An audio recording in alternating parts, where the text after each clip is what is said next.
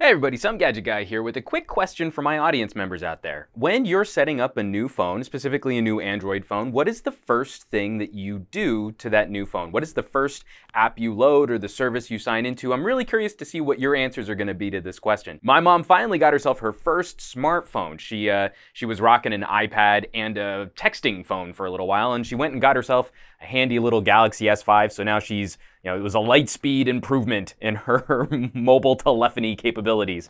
But it got me thinking, every time I have set up a new Android device, I kind of go into autopilot. I know what accounts I'm going to sign into, I know what apps I want to download, but trying to talk my fairly tech-savvy mom through setting up her new phone, it really made me stop and think about what it is that I do with my phones. And what are some of the things that I wish other people had told me when I first made my transition back over to Android back in the Android 2.2 days. But when my mom was setting up her new phone, the thing I told her to check out first was Android Device Manager. And this is actually something I wish Google would call this something else, because Device Manager is a very boring and staid thing to call an app, which could totally save your butt in the event that you lose your awesome new smartphone. Or you maybe lose a person you care about who might be attached to a smartphone that is signed into the Device Manager service. As just a quick walk through Device Manager, Device Manager is the app that Google has provided us for keeping track of our phones, locking our phones remotely, and then wiping out the device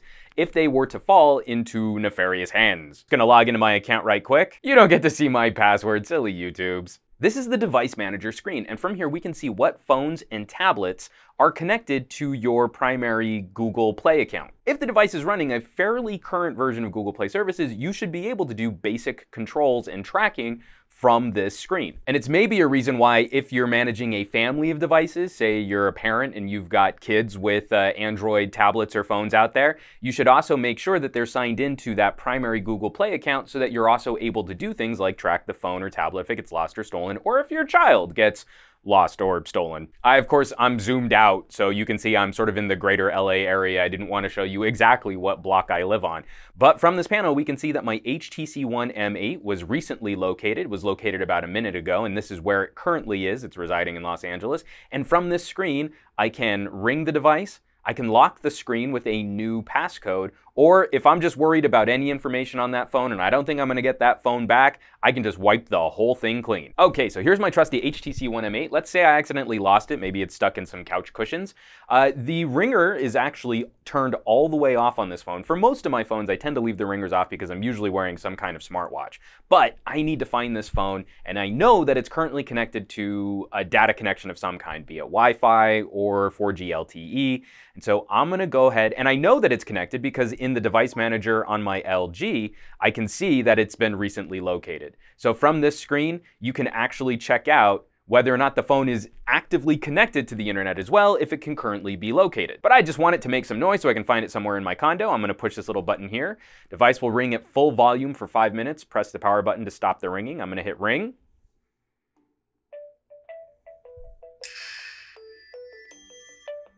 And there it goes, that beautiful AT&T ringtone.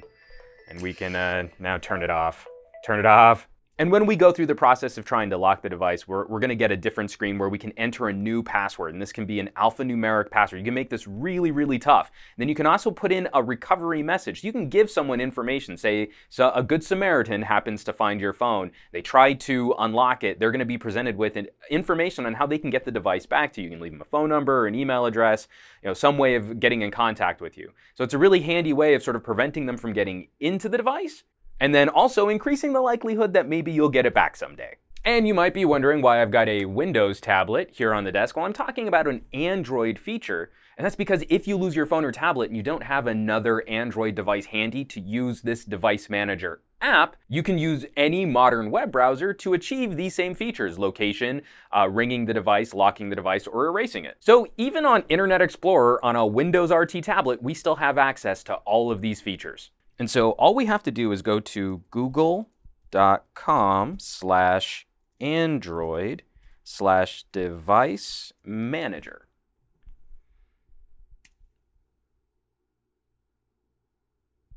And so switching back over to my HTC One, which is on and currently findable through Android Device Manager, we're going to tap on that. Now it's going to locate my device. Okay, and it took me just a second to locate it, but then I had to zoom way out, because again, I don't want to show you guys where I actually live. We can see when it was last located, 11:59 a.m., 11:59 a.m. So it sent an active signal to the HTC One M8, and it was able to locate it. And it says it's accurate to within 24 meters, which is pretty remarkable considering I think this is still in airplane mode and is only connected via a Wi-Fi connection. And same thing, if we want, we can tap on ring.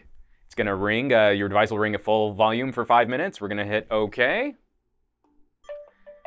And there's that delicious AT&T ringtone sound. I'm gonna just turn that off again. So folks, this is what I told my mom to check out first. She bought her phone outright, and I would have felt awful if something had happened to her $650 investment in a brand new smartphone, especially just for how excited she was to finally be taking that step into combining her phone and tablet and camera and all of that fun gear into one portable device. And this for me really stands as the bare minimum that you should be using to protect your gadget investment. Other people I'm sure have suggestions, and please drop me some comments down below on what other services people are using to protect and get information on lost and stolen devices. For example, on my wife's phone, we're currently using Cerberus, and I think that's a terrific app for expanding on some of these features by also doing things like controlling the front camera. You know, it'll take a picture of someone if they try and log into the device too many times and they get the password wrong. And outside of security, please let me know what other services and what other apps do you automatically go to on your Android device, because I'd love to share some of those suggestions with the community, and I'd also love to be able to tell my mom what other services she should check out. As always, folks, thanks so much for watching my videos, sharing my videos, subscribing to my channel,